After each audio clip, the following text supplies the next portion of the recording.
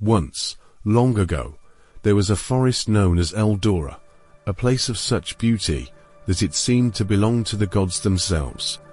The trees towered like ancient titans, their trunks gleaming with silvery bark that shimmered in the sunlight. The leaves were a vibrant green, every one of them alive with magic, fluttering in the wind as if they whispered secrets of the cosmos. Flowers bloomed in every color imaginable, from delicate whites and soft blues to fiery reds and deep purples, casting a fragrance so sweet it was said to heal the soul. Streams flowed with crystal clear water, their ripples singing a quiet, peaceful song, and the creatures that lived there fae, sprites, unicorns, and the great, majestic stags moved with a grace that seemed to defy the laws of nature. Eldora was a sanctuary, a place where the wild beauty of the world and the divine magic of the gods danced in harmony.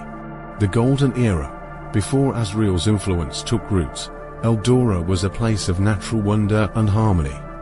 The trees were tall and ancient, their boughs thick with vibrant green leaves that seemed to shimmer in the sunlight.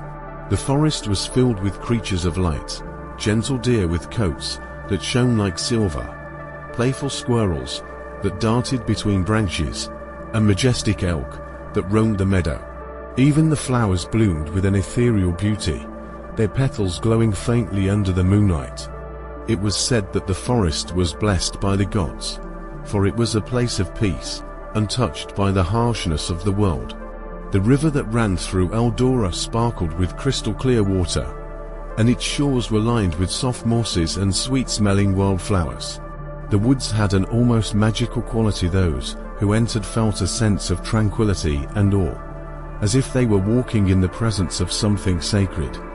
Magical creatures, such as the graceful moonbirds, whose feathers glimmered like stardust, flitted through the trees. Fairies, small but radiant beings, often danced in the meadows beneath the towering oaks, leaving behind trails of glowing dust. Even the ancient trees themselves were said to possess a form of wisdom, their gnarled roots and twisting trunks imbued with a mystical energy that connected the forest to the very fabric of the world. For centuries, Eldora was revered as a place of beauty and protection. Travelers spoke of its wonders in hushed tones, and even the knights of Dummersville would journey into its depths to seek solace or to ask the ancient trees for guidance. It was a sanctuary, untouched by war and conflict, a place where the forces of nature and magic lived in harmony. But this paradise was not to last. Asriel, the Dark Mage, was once a brilliant scholar and the seeker of power. Obsessed with the forbidden arts of necromancy and dark magic, he sought to harness the power of the world's primal forces. His ambition, however, twisted his mind and soul, leading him down a path of corruption. He discovered a way to corrupt the very essence of life itself through the transformation of flesh and spirit. It was in the heart of Eldora, where the veil between worlds was thin, that Asriel performed his darkest ritual, slowly twisting the fabric of the land with his dark sorcery. Asriel's magic seeped into the soil, poisoning the very earth. The trees, once vibrant and full of life, began to wither, their leaves turning black and curling in on themselves. The once verdant meadows began to rot, turning into dark, fetid swamps. The river, once clear as crystal, darkened to a murky brown, its waters running sluggishly, like veins filled with poison. The air, once fresh and sweet, became thick with the smell of decay and death. The songs of birds fell silent, replaced by the groans of the earth and the howls of strange, nightmarish creatures. The forest began to change, slowly at first, and then all at once. The ancient trees that once stood as guardians of the land began to twist and contort, their trunks growing twisted and gnarled, their limbs reaching out like clawed fingers, as though grasping for something lost. The once pristine clearing, where the fairies danced, became a haunted, oppressive glade, the air thick with malevolent energy. Flowers that once bloomed with colors of every hue now turned to blackened husks, their petals withered and dry, as if drained of all life. They spread across the forest floor, consuming everything in their path. Rise of the orcs. He took captive the humans who wandered into the forest, twisted their bodies and minds, and turned them into monstrous orcs. With each transformation, he imbued them with dark magic that gave them an insatiable hunger for conquest. The orcs became his soldiers, his minions, and with them, he sought to overthrow the kingdom of Dummersville, a prosperous city ruled by a just and noble king. Asriel's first creation was the Orc Scouts, small but cunning and stealthy. These creatures were quick to adapt to the dense, magical forest, using its natural camouflage to hide and strike at any knight or adventurer who dared to venture too deep into Eldora. Their eyes glowed with a sickly yellow light, and they could move silently between the trees, disappearing like shadows when they weren't needed. Their task was simple: scout the forest, monitor the movements of the kingdom's knights, and relay information back to Asriel. They would often ambush any who got too close, sending back mutilated bodies as warnings. Next came the Orc Warriors, the brutal foot soldiers of Asriel's army. Towering beasts with twisted, muscular frames. They were clad in dark, spiked armor forged in the blackest depths of Asriel's magic. Their eyes burned with fury, and their hunger for destruction was insatiable. These orcs formed the main fighting force, charged with the task of clearing the way for Asriel's advance toward Dummersville. They fought with axes, swords, and brutal savagery, tearing through the ranks of knights who stood in their way. Their roars filled the air, echoing through the cursed woods like the screams of the damned. Not all orcs, however, were content with brute force. Among Asriel's creations were the orc rogues, swift and silent assassins, who preferred the shadows over open combat. These orcs had been imbued with the ability to vanish into the underbrush, striking with poison blades that left their victims writhing in agony.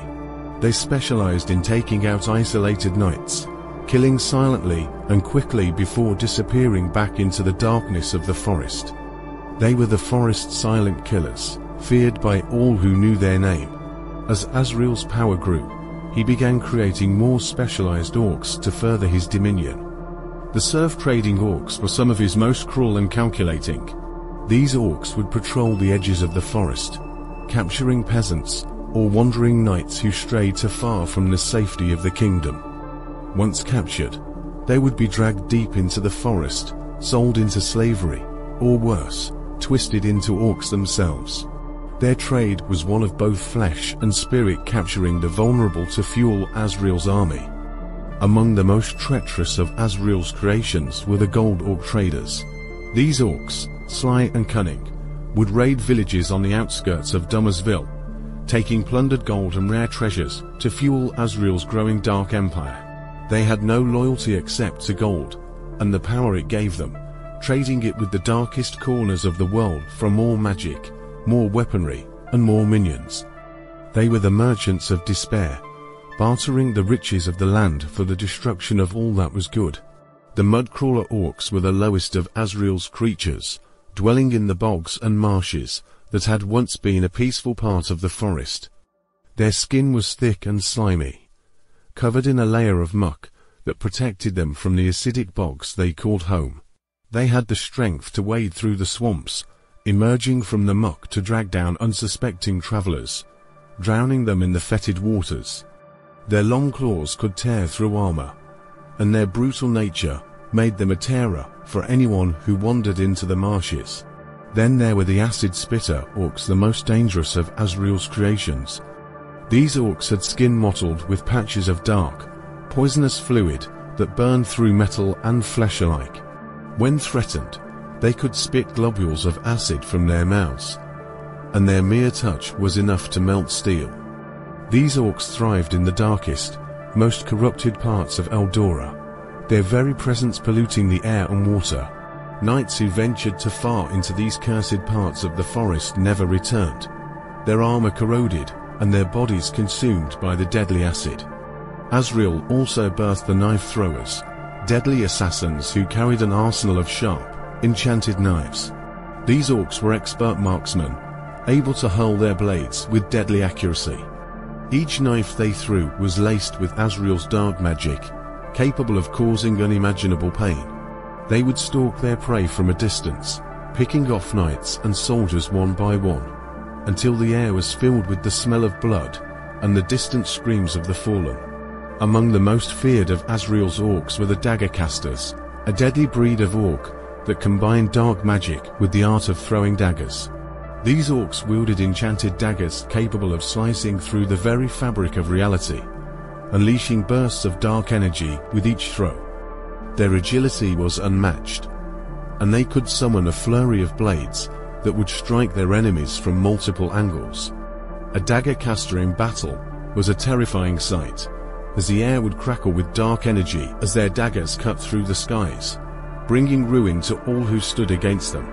Orc grunts. The orc grunts are the most basic and numerous of Azrael's army, their bodies twisted and strengthened by dark magic. They are the frontline warriors, often seen as the cannon fodder of the invasion force. Appearance. These orcs are hulking brutes, standing over 7 feet tall with muscular, stocky frames. Their skin is a sickly shade of green, pocked with patches of blackened scales.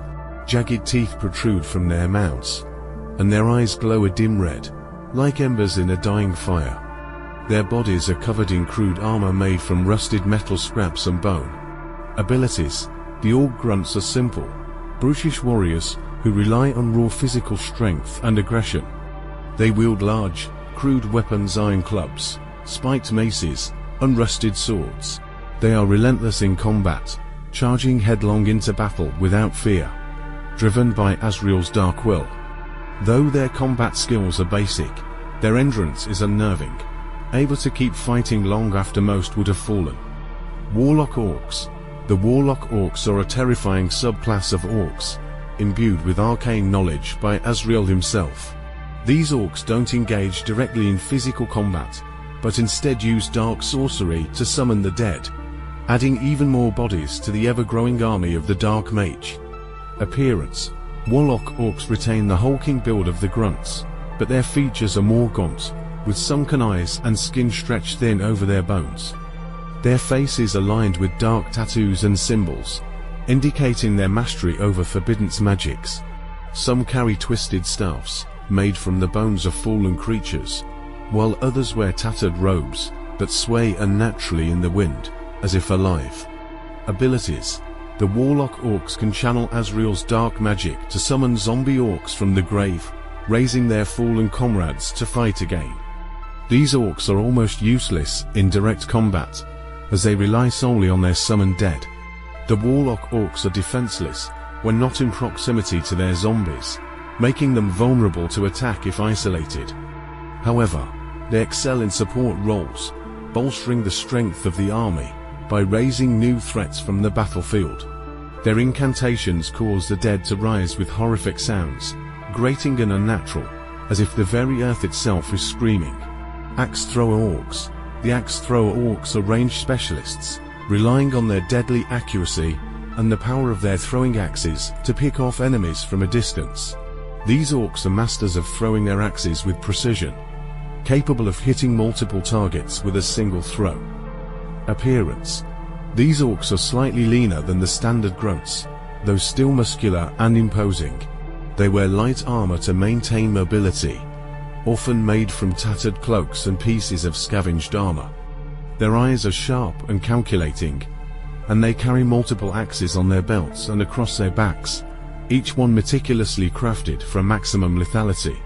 Abilities. The axe thrower orcs rely on their expertise, with throwing axes as their primary weapon. These axes are designed to be thrown with great force, capable of piercing through armor, or striking multiple enemies in quick succession. The orcs are highly skilled in range combat, using the trees and terrain to hide their movements and strike from unexpected angles. However, they are weaker in close combat, and will retreat if pressed, relying on their comrades to protect them.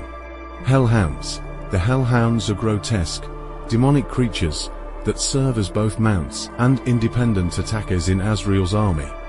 Created from dark magic and bound to Azrael's will, they are as much a symbol of his power as they are instruments of terror on the battlefield. Appearance: hellhounds are massive, dog-like creatures, with sleek black fur that seems to shimmer with an infernal glow. Their eyes burn with an unholy fire, and their breath trails smoke, their snarls echoing with a low, guttural growl. Their fangs are long and sharp, dripping with venom, and their claws are like curved daggers. The air around them is thick with the stench of sulfur and brimstone. Abilities: hellhounds are fast and vicious, capable of sprinting across the battlefield with incredible speed. They have enhanced strength and endurance, able to tear through armor and flesh with ease. Their bites are venomous, and their claws can rend apart even the toughest of warriors. They are also capable of breathing fire, belching out torrents of searing flames that can incinerate anything in their path. Though they are intelligent and capable of independent thought, they are fiercely loyal to Azrael, and will obey his commands without question. Zombie orcs: once orcs who have fallen in battle, the zombie orcs are reanimated by the dark magic of Azrael's warlock orcs. These orcs are no longer truly alive, but their bodies continue to move, driven by dark energy and an insatiable hunger for destruction. Appearance: the zombie orcs are horrific to behold, their flesh hanging from their decaying frames in tattered strips. Their faces are contorted in agony, eyes glazed over with an empty, soulless stare. The once muscular bodies of the orcs have begun to rot and decay, with exposed bone and blackened, festering wounds. Some of them drag broken weapons, while others simply claw at their enemies with their gnarled hands. Abilities: the zombie orcs are relentless in their pursuit of prey, charging forward with horrifying shrieks and moans. They lack any real coordination or skill, but make up for it with sheer numbers and tenacity. They are slow-moving, but have a horrifying resilience, continuing to fight long after they should have died. Their movements are jerky and unnatural, causing them to make horrific, guttural noises as they lunge at their enemies. Though not particularly strong, their overwhelming numbers and relentless attack make them a nightmare to face. They are often used in waves to wear down enemy forces. The Orc King, created by Azrael's dark sorcery, was the embodiment of pure evil, a monstrous figure crafted from the deepest well of malice and necromantic power. His form was a grotesque amalgamation of muscle, bone, and bloodlust, standing taller and more fearsome than any orc before him. His skin was thick and ashen grey, marred by the touch of dark magic that had infused his being. His eyes, bloodshot and burning with crimson fire, were windows into his insatiable hunger for destruction. His teeth were razor-sharp, his tusks long and twisted, and his hands bore claws like obsidian daggers. But it was not only his monstrous form that made the Orc King terrifying. It was his command over the entire Orc horde, for the Orc King was not merely a warrior, he was a tyrant. Azrael, in his sickening ambition to break the kingdom of Dummersville, had imbued the Orc King with dark powers that allowed him to control the minds and wills of the other orcs. With a single command, the Orc King could make the savage horde bow to him, move in unison, and carry out Azrael's fell schemes with ruthless precision. The Orc King's rule. Under the rule of the Orc King, the orcs of Eldora became a terrifying, near-unbreakable army. They no longer fought for land, for treasure, or for their tribe's honor. Instead, they were united in a singular, terrifying purpose: to serve Azrael's plan for the downfall of Dummersville. The Orc King was the unchallenged leader of the horde, and every orc knew that disobedience meant death. His influence over them was absolute, where other orc chieftains might struggle to maintain control over their troops. The Orc King had no such weakness. His charisma was an extension of Azrael's dark will, and any orc who defied him was swiftly crushed. The Orc King's war strategies were terrifying in their simplicity and effectiveness. His army surged like a tidal wave across the land, destroying everything in their path. With his overwhelming strength, he led the charge, followed by orcs of every kind, warriors, scouts, rogues, and berserkers, all united under his banner of destruction. The Orc King's command was absolute, his authority so powerful that even the most vicious of orc factions would bend the knee in fear and reverence. The Orc King's deadly weapons. The Orc King was not just feared for his strength and command, he was feared for his weaponry, forged from the heart of Azrael's dark sorcery. The Orc King wielded the Bloodreaver axe, a massive weapon of obsidian black steel, forged in the darkest forges of Eldora. The axe's blade was covered in ancient runes that pulsed with necromantic energy. It was capable of cleaving through steel, wood, and bone as if they were paper, and each swing carried the weight of Azrael's dark power. The very air seemed to ripple with malicious energy whenever the Orc King swung the Bloodreaver axe in battle, and the ground beneath him would tremble, as though the earth itself feared the axe's power.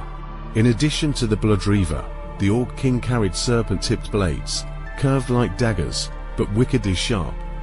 These blades were made to pierce the armor of knights and tear through their flesh.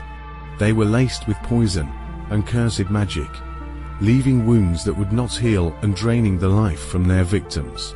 The Orc King had a preferred method of attack. He would engage in close combat, using his brute strength to overwhelm the knights, while his blades rained down with deadly precision. No knight, no matter how skilled, could withstand his onslaught for long. The Orc King's hunger for souls. But what truly made the Orc King terrifying was his insatiable hunger for souls. It was said that Azrael had twisted the Orc King's essence, making him an eternal predator of life force. After battle, when the bodies of slain knights littered the field, the Orc King would stalk through the carnage, his bloodshot eyes scanning for any knight still alive. His hunger for their souls was legendary. It was not enough to simply kill his enemies, he consumed their essence. He would tear open the chest of the dying knight and drink deeply from their soul, feasting on their life force, growing stronger with every soul he consumed. It was this vile act that gave him a near unfathomable strength, and with each soul he took, the Orc King's thirst only grew more intense. His laugh deep, guttural, and wicked echoed through the battlefield whenever he devoured his victims. It was a sound of madness, of pure evil, one that would chill the heart of any who heard it. The knights who survived encounters with the Orc King spoke of this laugh, saying it was the last thing they heard before they were struck down. Some even said that those who heard it felt their very souls being drawn into the Orc King's hunger, a terrifying sensation that haunted them long after they had escaped with their lives. The bounty on the Orc King's head, the reign of terror wrought by the Orc King, did not go unnoticed. The kingdom of Dummersville, under the leadership of King Louis responded by placing an enormous bounty on the Orc King's head.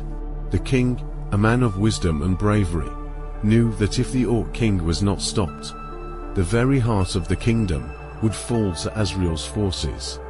At first, the bounty was a modest sum, a reward for any knight who could strike down the Orc King and end his reign of terror.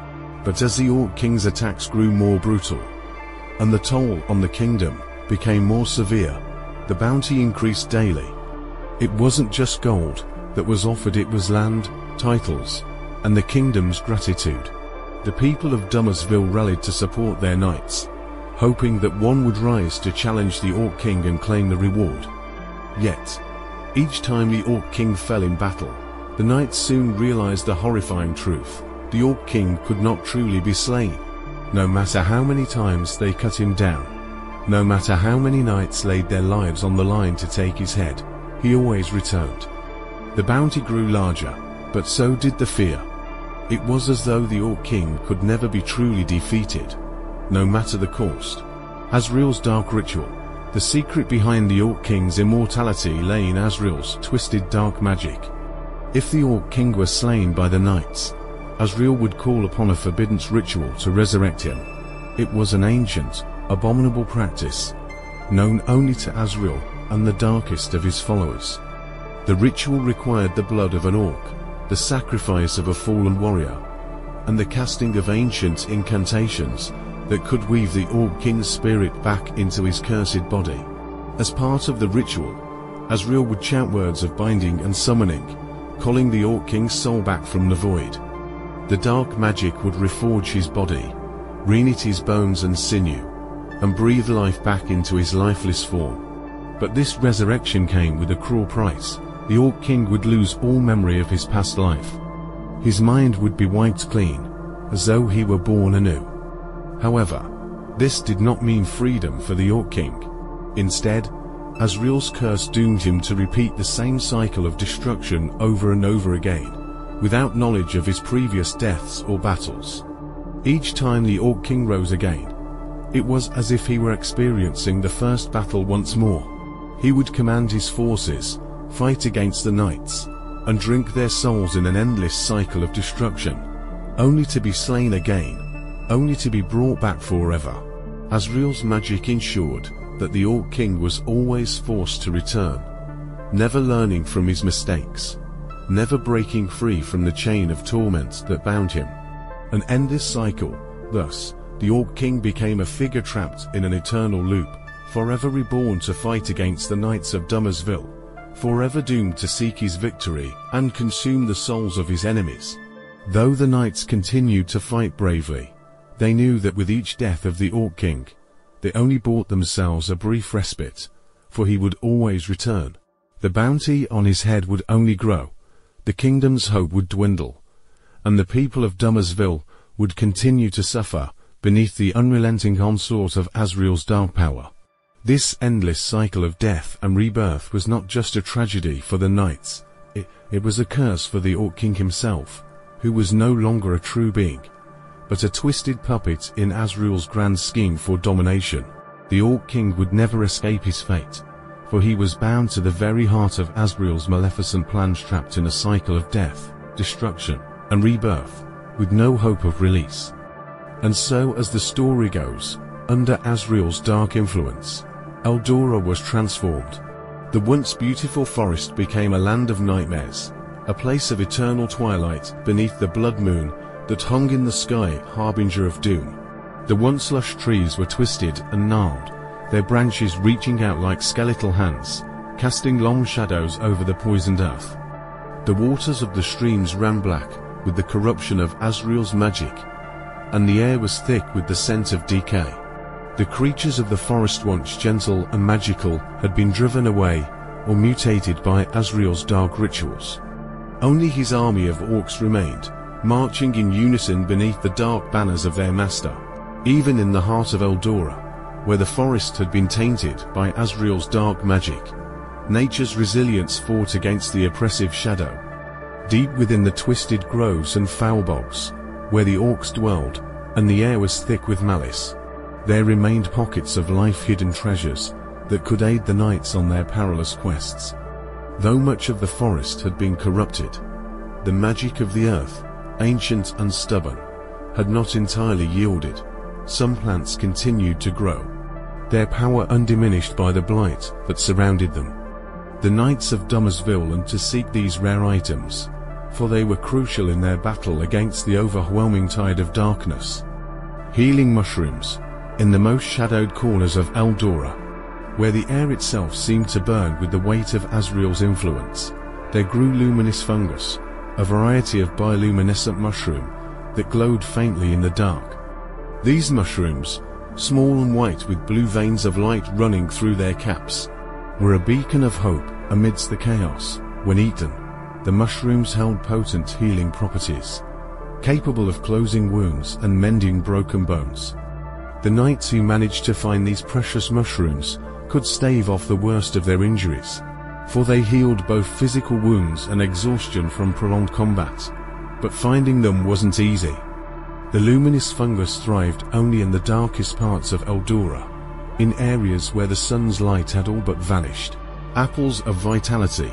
In small groves hidden from the orc patrols, the golden heart apples continued to flourish despite the encroaching darkness. These apples were of a deep, radiant gold, their skin smooth and unblemished by the taint of the forest. When eaten, the apples restored energy and vitality to the knights, allowing them to continue their quests even after days of grueling combat. The apples were said to have been a gift from the forest's ancient spirits, a final blessing from the gods who once watched over Eldora. The golden heart apples did more than restore physical strength, they also brought clarity to the mind. A knight who ate one before battle would find their senses sharpened and their endurance bolstered. The apples grew in small, secluded orchards that were difficult to find, but offered safe haven to those who had the foresight to look for them. The knights treasured these apples above all else, for they could turn the tide of a battle when hope seemed all but lost. Healing herbs scattered throughout the darkest stretches of Eldora, where the land had been warped by Azrael's magic, various herbs still thrived. These plants, though small and often overlooked, were of immense value to the knights, for they could be used to create potions, poultices, and salves that healed wounds, eased poison, and soothed fatigue. Barley for recipes. Barley, once a staple of Eldra's agricultural regions, had not disappeared entirely in the wake of Azrael's dark magic. Though much of the land had become inhospitable, patches of barley still grew in small clusters along the forest's edge. These hardy grains could be ground into flour and used in the creation of breads, soups, and other foods that provided sustenance to the knights. Barley could be used in making traveler's loaf, a dense, nutritious bread that could keep a knight nourished during long journeys through Eldora. Barley was also used in brewing warrior's ale, a special brew that had a slight energizing effect on those who drank it. The barley was carefully cultivated by the kingdom's healers and apothecaries, who would often venture into the outer fringes of the forest to harvest it. It was said that the barley carried the last traces of Eldra's original magic, and when consumed, it had the power to invigorate a knight's body and spirit. Berries of power. Amidst the twisted, dark trees, small bushes of nightshade berries and moonshine raspberries grew hidden beneath the canopy, providing a small but powerful boon to the knights. These berries, though dangerous to eat in large quantities due to their potent properties, could be used sparingly to enhance the knight's abilities in battle. Nightshade berries, or simply blackberries, despite their name, these berries were not deadly in small doses.